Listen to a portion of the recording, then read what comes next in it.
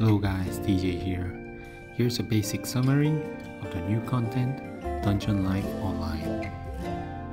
Head towards the right side of Sirius Room to enter Dungeon Life Online. Once you do, the main screen will change and tips will be shown on your screen as you progress.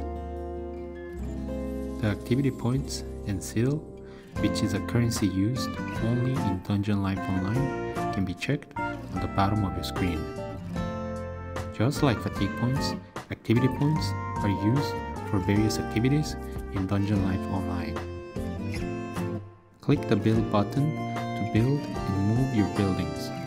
You can also change backgrounds and configure other aspects of the game with objects, tiles, and special effects.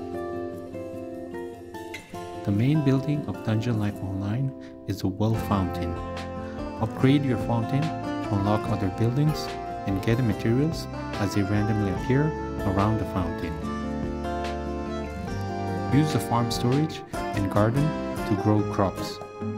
Harvest them in the same way you collect the materials around the fountain. You can also build a fishing ground to fish. Buy fishing tools such as fish hooks and bait to start fishing.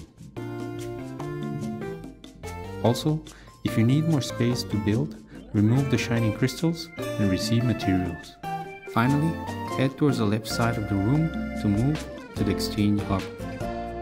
In this area, you can meet with other NPCs, and by standing near the peace fountain, your explorer crop stats will increase for a while.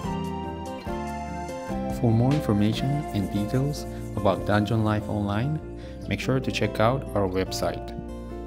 This was DJ, and see you next time.